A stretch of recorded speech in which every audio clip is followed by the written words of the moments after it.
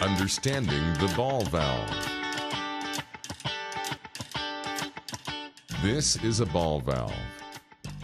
Let's take a closer look at how this type of valve functions. A ball valve is used to permit flow across a pipeline. There is an inlet side and there is an outlet side. In the open position, flow is allowed across the pipeline. Closing the valve stops flow. A ball valve consists of many different parts. The main body, which houses the valve, utilizes an array of other parts in order for the valve to function properly. The apparatus that controls flow is a sphere or ball. The ball has a hole or orifice machined through its center. The stem attaches the ball to a handle. There is a slot machined into the top of the ball.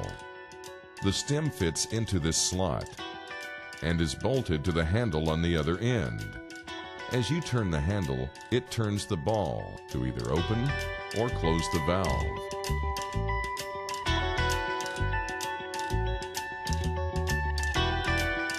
To either open or close the valve.